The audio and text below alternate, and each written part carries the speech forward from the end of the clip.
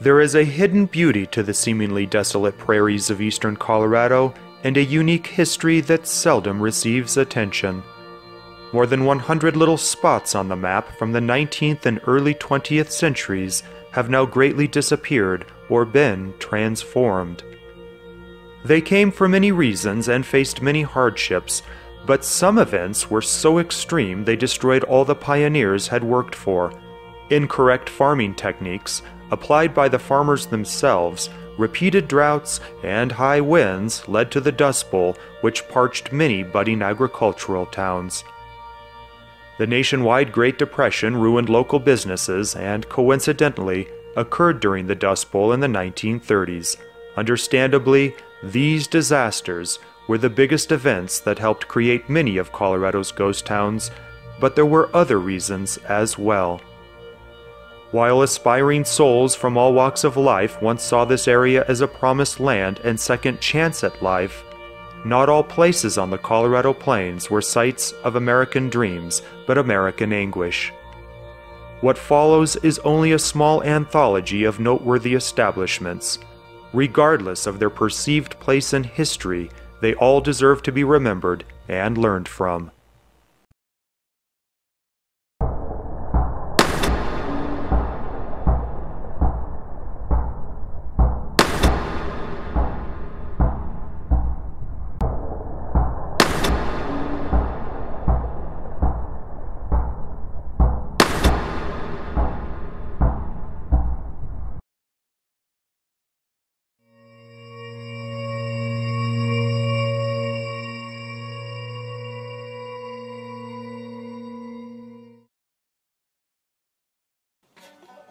On April 19, 1946, an irregular classified advertisement appeared in the Greeley Tribune. It said the entire town of Deerfield in Weld County, Colorado, was up for sale. The author of the ad had been an ailing black man named Oliver Jackson. The property for sale had been his novel Dream, which 30 years earlier was the opposite of the dead little village it had become. Earlier, Jackson had believed that disenfranchised blacks could regain their dignity and independence through an agricultural experiment on the Colorado Plains here. Thus, Deerfield had been born. Colonization at Deerfield began in 1911. The first years at the colony were the most difficult for the gallant few who braved a new start on the rugged prairie. In time, Jackson persuaded more to join the endeavor. Deerfield soon became a social center and popular destination for travelers. There was a church, 2 schools, cafe, filling station, lodge, and a social center called the Barn Pavilion. By 1921, there were close to 700 brave souls living in Deerfield with homes and businesses. The cost of a town lot was only $25. The ambition of reaching a population of 2,000 never happened. Farming and economic problems of the 1930s made an already delicate project even harder to endure. Many colonists left, and by 1940, the noble settlement had lost nearly all of its residents. The streets became deserted, but many original buildings remained. Jackson received no response in his effort to sell his dream venture turned ghost town in 1946. One of the last African Americans to leave Deerfield, he died in 1949, defiant to failure.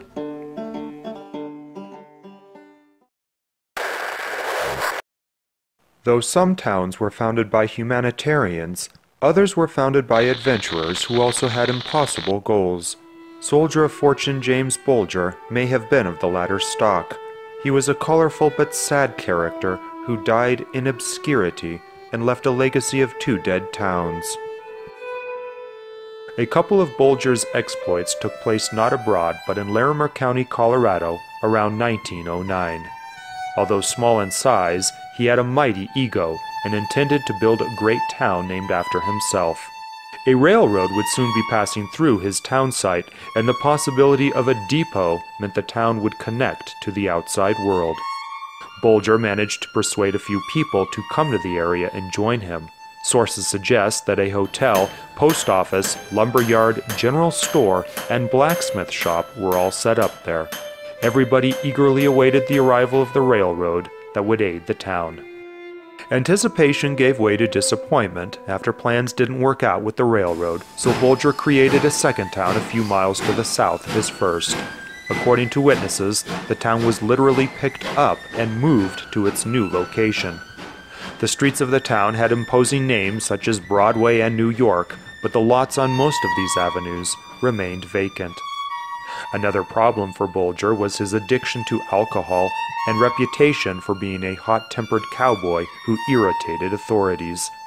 He was a proud man and easily insulted. During an altercation in Denver in 1914, he killed a hotel owner. Bulger was arrested, and the courts tried and convicted him of homicide. He maintained his innocence for the rest of his life and tenaciously held on to hopes of returning to his town someday. Regrettably, the adventurer withered away in prison, and so did his dream cities on the Front Range. Authorities released him in 1961, but his towns had long since disappeared.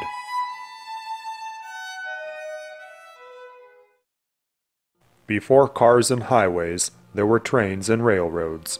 Arroyo, like many other prairie places in Cheyenne County, began life as a stop on the Union Pacific Railroad. 15 people lived in Arroyo in 1899. There were few businesses at first, but the community slowly grew around the popular J.O.D. Ranch and later around a major highway that ran through the town. Arroyo depended on U.S. Highway 40 as a link to the outside world. The route dates from the 1920s and was one of America's first coast-to-coast highways, spanning more than 3,000 miles. Officials eventually rerouted the road, thereby bypassing the little town by only a couple of miles. This action stranded Arroyo, and without a major highway, the fate of the community was sealed. In 1965, authorities closed the post office. Soon, only a one-room school on a hill overlooking the abandoned mercantile store, hotel, gas station, and a few old houses remain. The last resident of Arroyo was responsible for a unique addition to the town, a lighthouse sculpted from pieces of scrap. Another town birthed by a railroad was Keota in Weld County. A popular legend suggests the name could be of American Indian origin, which means the light is out. Although the light of the town has indeed been out for some time, it had once shone brightly. The dawn of Keota came in 1888 when the Lincoln Land Company established the town. The company, a subsidiary of the Chicago, Burlington, and Quincy Railroad, had plans to develop the site along the railway that stretched from Sterling, Colorado to Cheyenne, Wyoming. The year 1919 proved to be an exciting one for Keota settlers. The expanding community was incorporated, and a new water tower provided waterworks and fire protection. Rare was it that a prairie community could afford to boast real fire hydrants on its streets. Even though there were fewer than 200 people living there, Keota had become a city on the high plains. Low wheat prices, a harsh climate, and raw farming practices that resulted in the Dust Bowl forced many farms and businesses into ruin. The town's water system, although elaborate, rarely provided water. These reasons caused many to abandon their dreams of prairie prosperity at Keota, and by 1941, there were only a few dozen people left. After the school dismissed classes in 1951, the doors never reopened. The school building, a grand hotel, and many other buildings in the town were destroyed. Even after services ended, a few residents stayed behind and kept Keota incorporated until 1991. Today, Keota is most identifiable by the large water tower that once provided its residents with running water. Among other ruins are fire hydrants on lonely street corners marking the old site of Keota where prophetically the light has been extinguished.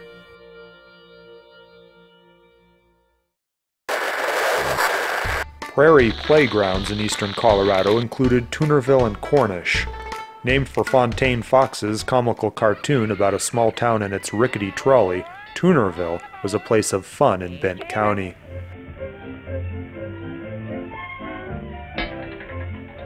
Baseball games, rodeos, dances, and lots of imagination provided a respite from hard times of the 1930s for local residents. As times got tougher, though, many people left the area, and the pretend town of Toonerville became a memory. In 1934, the little hamlet of Cornish in Weld County became world famous when local residents put on a display of ancient artifacts found in the area. Known as the Stone Age Fair, the annual event would attract as many as 10,000 people. The festival was eventually moved to nearby Loveland, and the town of Cornish lost its railroad and post office in the 1960s.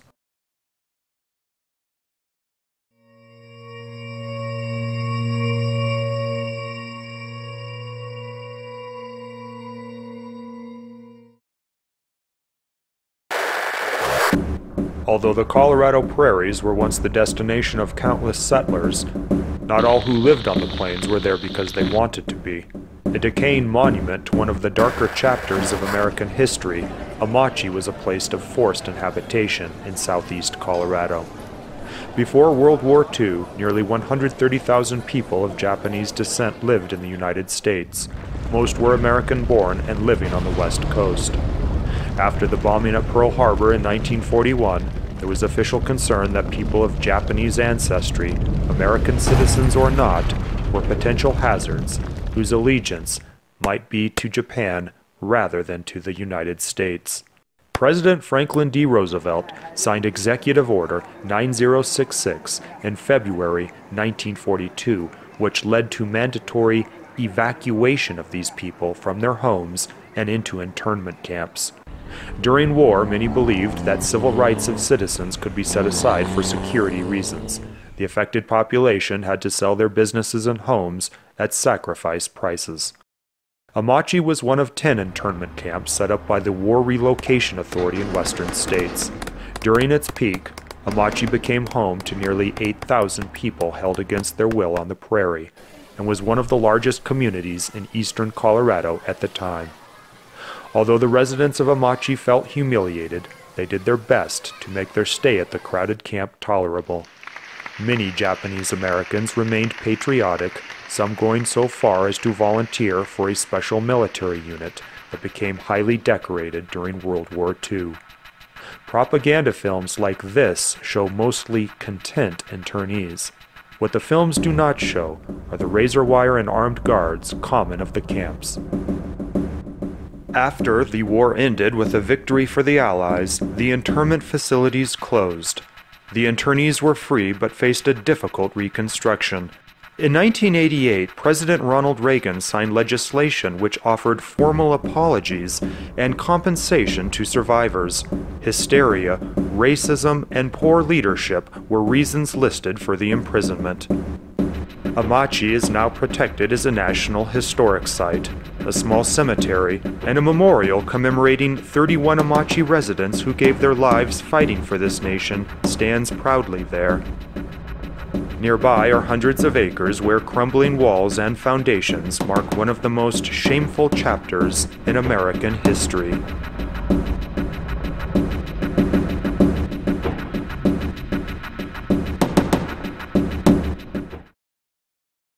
An intriguing aspect of the early settlement of Colorado was the role that organized colonization played. Organizers often formed colony bodies in eastern states and then located to Colorado, where members worked in a communal effort to forge a city out of the wilderness. Some were legitimate and successful, while others frauds and disasters. One such lie, Green City, was named for scheme promoter David S. Green in the 1870s.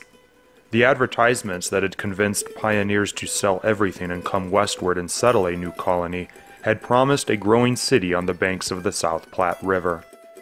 More than 5,000 lots were for sale on streets named after states.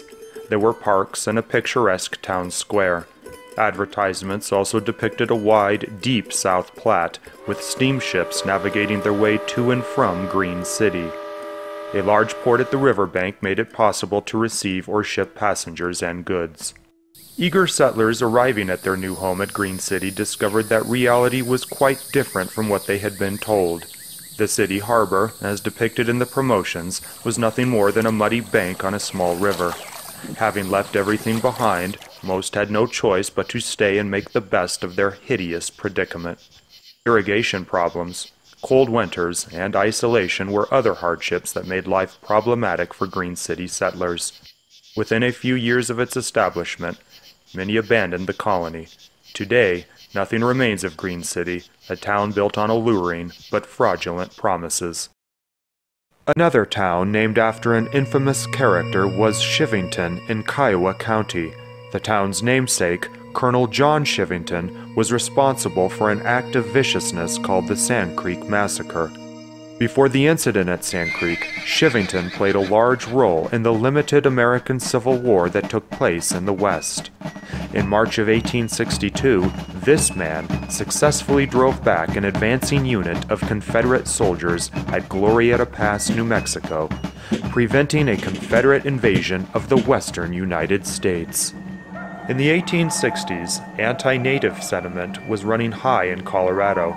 John Shivington, now interested in politics, capitalized on this feeling by threatening to wipe out the indigenous population for good. In the early morning of November 29, 1864, Shivington and his unit stood overlooking a peaceful camp of Arapaho and Cheyenne at Sand Creek in southeast Colorado. Witnesses later recalled Shivington giving the order to kill and scalp all, despite the high number of elderly and children present. On that day, the soldiers killed at least 150 American Indians at their camp and along the creek where many had run trying to escape the assault. Some attackers sexually mutilated bodies, while others refused to cooperate altogether.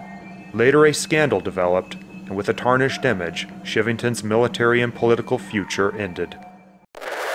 Town builders named a community after the infamous colonel a few miles to the south of where the massacre took place.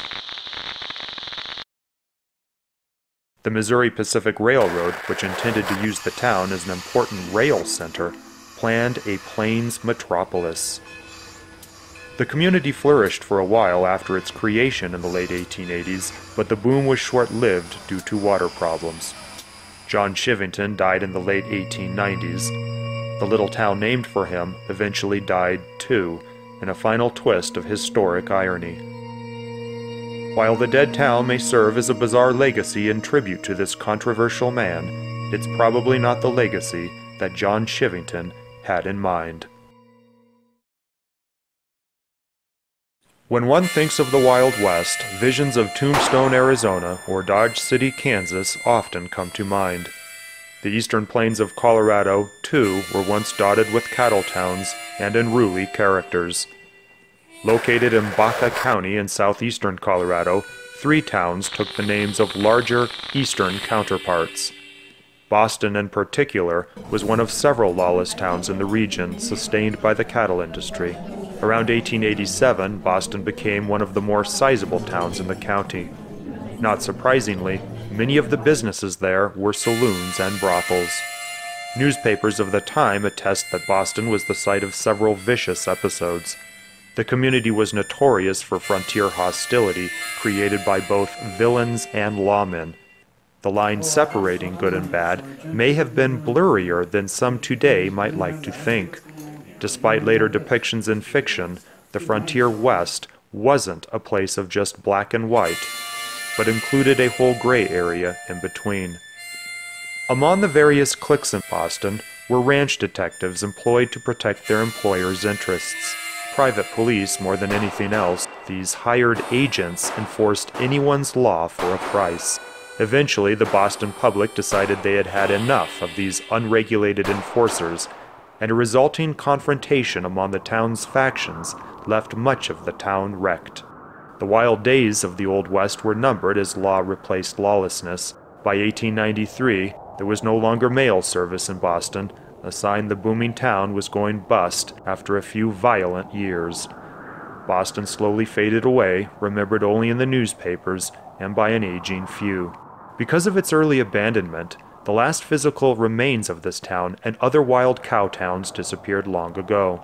Boston is unique, though, because of the cemetery left behind displaying its name. Another unfortunate incident that cost the lives of countless innocents occurred at the town of Ludlow in Los Animas County. Mine workers' uprisings were commonplace during the early 20th century throughout America, but an event here was severe enough to gain such infamous labels as America's Second Civil War. It was a dark period in Colorado's history and started with a tragedy called the Battle of Ludlow, described by witnesses as a massacre. Ludlow was one of many privately owned towns controlled by the Colorado Fuel and Iron Company. The CF&I had other towns and mines clustered in the vicinity. In 1907, CF&I operated 28 coal mines in southern Colorado and had its own railroad to serve its properties. Workers and their families accounted for nearly 57,000 people. Conditions in area mines were perilous. Besides the threat of falling ceiling debris, miners faced the possibility of underground explosions. Long hours, little pay, and few labor laws caused chronic depression among many. After the end of a long, grueling day toiling in the mines, going home was no easier. Paid only with scrip or company money, miners had to spend what little they had earned in company-owned stores and housing, which charged exorbitant prices. In September of 1913, the labor organization representing the miners failed to secure better conditions for its workers. A huge strike resulted that set in motion the wheels for a domestic nightmare. Some 1,200 miners and their families set up camp in a nearby tent colony after the company evicted them from employee housing. Tensions between the strikers and soldiers protecting company interests climaxed on April 20th, 1914. Colorado militia and trigger-happy company-hired agents attacked and then burned to the ground the tent colony. Nearly 24 were killed. Sadly, half of the deaths were women and children.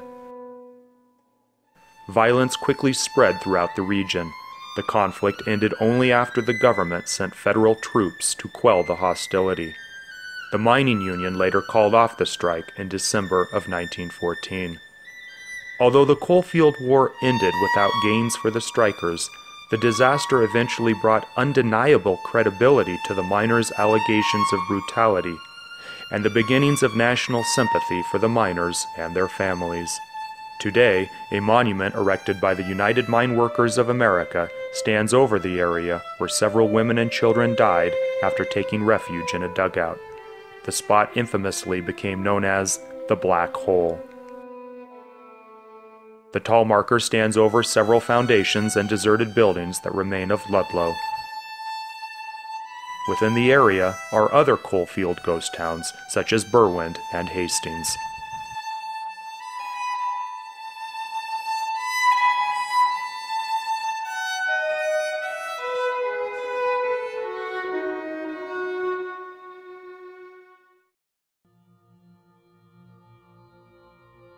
Although most of the towns depicted in this collection contain ruins or markers, most Colorado ghost towns and sites display only faint traces of their former lives, if any visible ruins at all. However, just because little remains, the history of the site may be no less important. By evoking the names of the past through museum exhibitions, educational programs, and the placement of historical markers, dead, forgotten places live on in the memory of the living. May we never forget our fading echoes.